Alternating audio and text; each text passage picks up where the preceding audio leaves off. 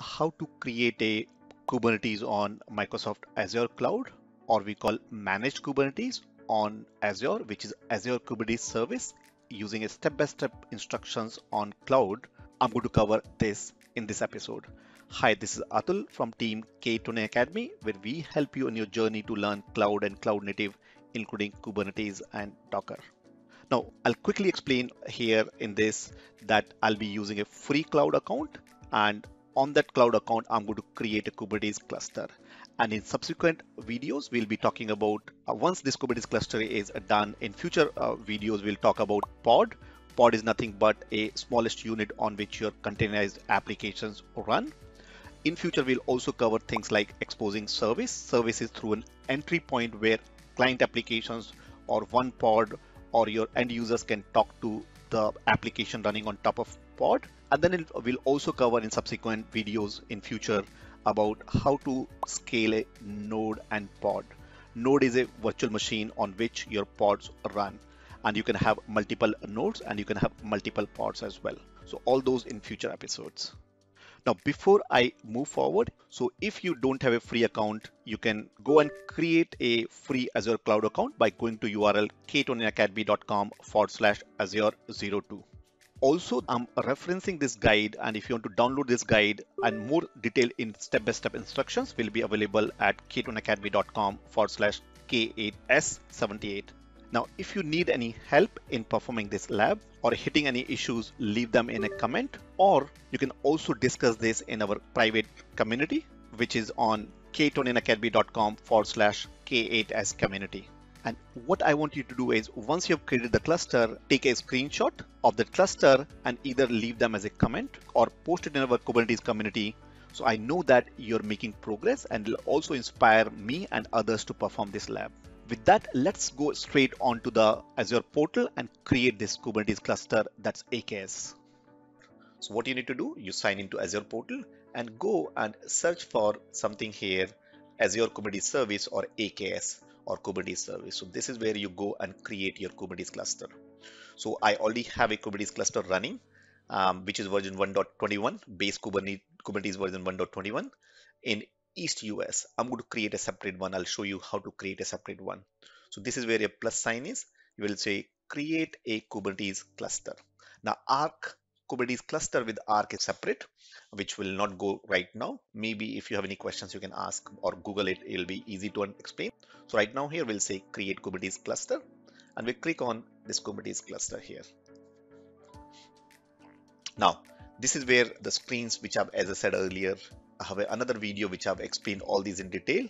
I'm not going to explain all the things here because we wanted to focus and do a quick start for you to create a cluster, so that later, and if you want to go and learn deep, you can look at other video which I mentioned in, you will be able to find it in the same module. This is where subscription. Now you probably might either have a free account or pay-as-you-go account, Azure Pass, or maybe you're using some other subscription. So I'm using here Azure Pass. Now here a resource group, as I said, probably you already know, is a collection of resources that you can manage, control, delete, or apply policies together. So I'm going to create a resource group called K21 Academy-RG1.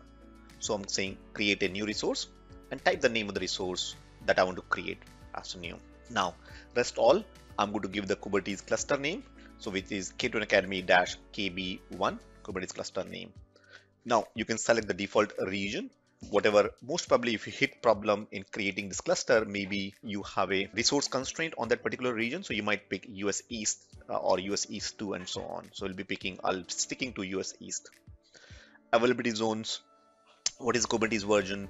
I'll have a look at the previous other video. For now, leave it to default. We'll leave and we'll here accept the default value, which means we'll use auto scaling, and later we'll cover what does auto scaling means. Auto scaling is basically, if required, my cluster can scale an additional nodes, so it can auto scale from 1 by default to 5, up to 5. It can scale up to 5. So for now I'm going to keep it 1 here and rest all. So I'm creating a Kubernetes cluster with just one worker node. It will behind the scene automatically create the master node but from worker node, we are just creating one worker node. Again, if you don't understand the concept of master and worker, maybe be worth looking the Kubernetes architecture or Azure Kubernetes Service architecture that has a master and worker node. So we're creating a one worker node. This is where my application will be deployed. Node pool, there's a default node pool which will run some default pods. And for now, we are going to deploy our application on this default node pool.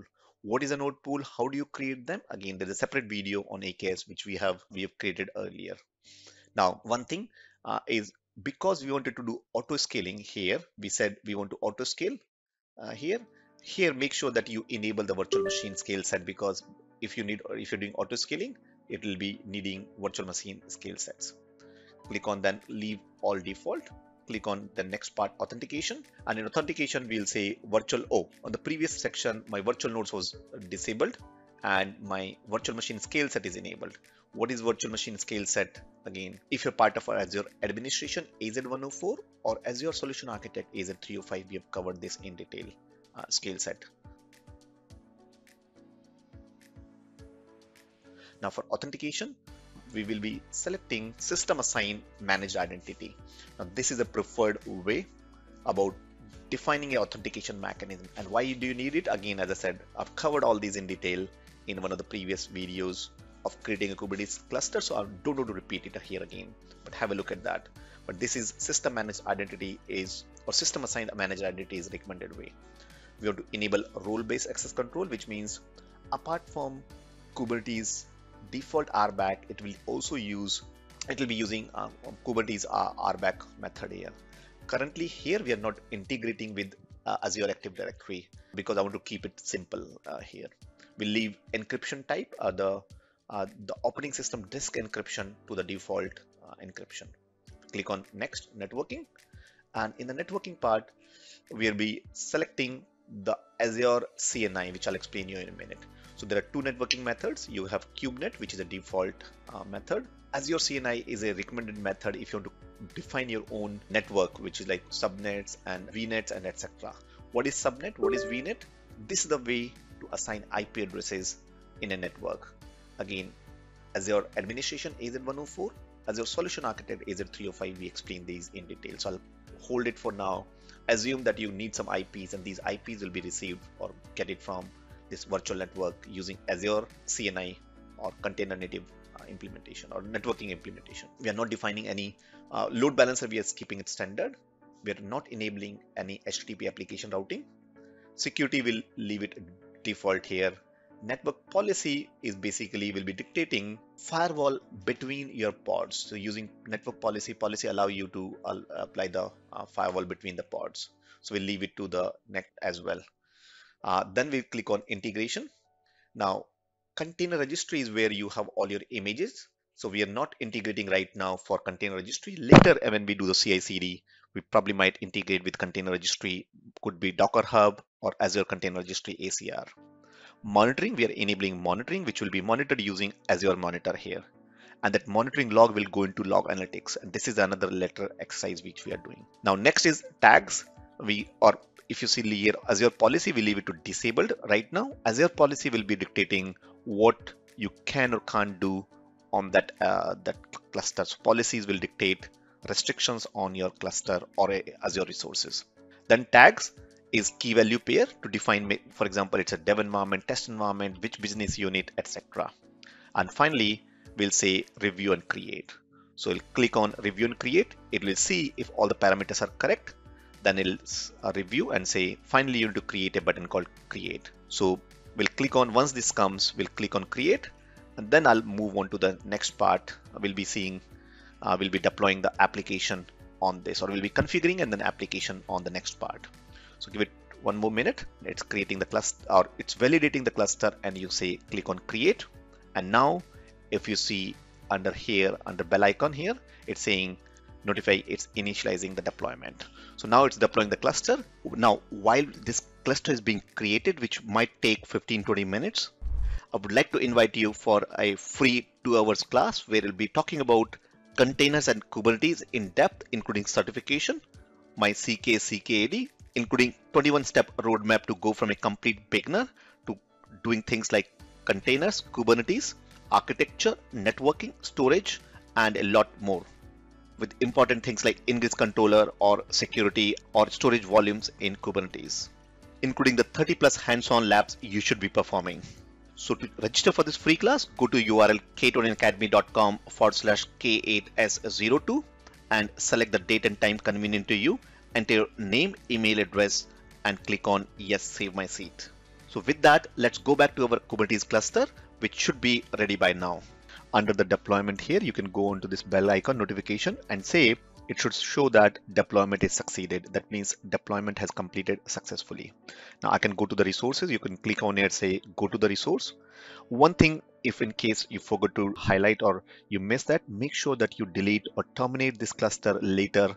Once all the labs in this particular lab is done, all the things are done, make sure you to terminate this cluster, otherwise you'll be charged or you will eat up your free account or your pass or money. So it's always important to delete this after, which will show you how to do that later. We'll delete the complete resource group, that will delete the cluster. Just wanted to warn you earlier itself. So you can click either here, go to resource, or you can go here and say AKS, go to the Kubernetes. As I said, I already had 2 cluster. Now, if you notice here, my cluster is not showing here. So I'm a little bit surprised because my subscription is pay as you go, and I created it in here. Its filter is based on pay as you go, whereas I created my cluster on other subscription, which is my Azure Pass. And that's why now if I see, this is the cluster which I created, K21 Academy-KB1 here. So I'll go to this cluster and let me move this here. Now this is all my cluster overview. Or I can stop my cluster members worker node by going here. I can click on connect here to show connect. So I have a node pool, which is a single node pool I created, which is nothing but collection of your machines. I have one machine, one node count 1. It's ready. It's running on Kubernetes version 1.21.7 and state of this Kubernetes cluster is succeeded. So we're good here. Now, next is I need to go and connect to this cluster. So in order to connect, I'll be opening up the Cloud Shell, and then from here I'll be setting up these 2 parameters, and then I'll get the credentials of the cluster, and then from here I'll run and say kubectl the commands, which is the output of my commands, which I'll show you here in terms of I'll be connecting to the cluster here. So first, let me go and open the shell. You can either configure a client machine or a Linux machine on which you download the kubectl and Azure CLI, which I already so that's one option. But other option is you open this Cloud Shell here, which means it's nothing but all the shell which is on your browser itself, and there's a 2 shell. You see bash or PowerShell here. Let me move it a little bit up here. So here, if you see, it's a bash and PowerShell. We'll be working with bash here, and this will give you a command line. This is Azure CLI, Azure command line. With that, it also comes with Kubernetes command line, which is kubectl we call. If you see kubectl, it comes with that tool which we'll be using to manage this cluster. Now, before I can run some kubectl command, my configuration needs to be downloaded from this Kubernetes cluster that I've created earlier. So what I'm going to do here, I'm going to first set the parameters. We'll say my resource group name is the one which I created earlier, which is K21 Academy-RG. So I'll copy this and I'll paste it here and say the resource group name is, I'm setting an environment variable which says resource group is this. And then I need one more detail, my cluster name, which is K21 Academy-KBS1. So I'll paste it here and hit enter, KBS1. So these 2 parameters are set. Now I'm saying is I'm getting the credential, and credential is nothing but a kubeconf file, Kubernetes configuration file, which will have all the connection details or connected details to my Kubernetes cluster. So if you see ls-a here, so currently there's no kubeconf, Kubernetes configuration file is not here, and we'll show you after. So there's a .kube which I already had in past. So I think what I should be doing is I already created some configuration file in past. So let me remove that and say move .kube to .kube_old. So this is the kube folder configuration file. It will come or it will fetch. So I'm saying this command, which is I'm saying to Azure, saying AKS get my credentials. Resource group is my resource group name which I selected earlier, and my name of the cluster is this cluster name which I've set the parameters. And what it's doing is, so it's saying, oh, so I need to select the subscription as well because I did not select the default subscription. So I have to select a subscription as well. So let's see the parameters and I'll select the subscription and I'll come back onto this screen. So what I did, I went into subscription. You click on and search subscription. And then if you see, I have two subscriptions here. The subscription as my Azure Pass, this subscription ID, I need to make it, make a note of this or copy this. And then I said a command saying that AZ account set and then dash dash subscription and the subscription ID, which is my subscription ID in single quotes. So that set the subscription ID. And then I ran this command, same command AZ, AKS get credentials, and the resource group name is my resource group and my AKS cluster, which I already set earlier. And that has created a .cube folder, which I created earlier, took a backup because I already had a cluster configuration in past. So ls-a, which is a hidden file. Hold on, sorry, ls-a, and then inside that there is a .cube. Inside that, if you look this configuration file cat, if you do the config, it will tell you the Kubernetes cluster location, the SSL certificates, client ID certificate, etc., and the cluster name, etc. So once this is done, we are ready now. Now we have the configuration is done. I can then go and run my commands, kubectl or Kubernetes cluster command related commands. So I'll go to clear this and then say kubectl, or some people call it kubectl or kubectl. So kubectl and get nodes. It'll give me now the list of nodes, which is one only right now here. There's only single node cluster we are running. Seems a little bit slow. Yeah, so if you see here that there's only one node agent, the status is ready. There's a agent pool. Now, if I see kubectl get pods, so now if you see the output of kubectl get pods, it's saying no resource found in the default namespace.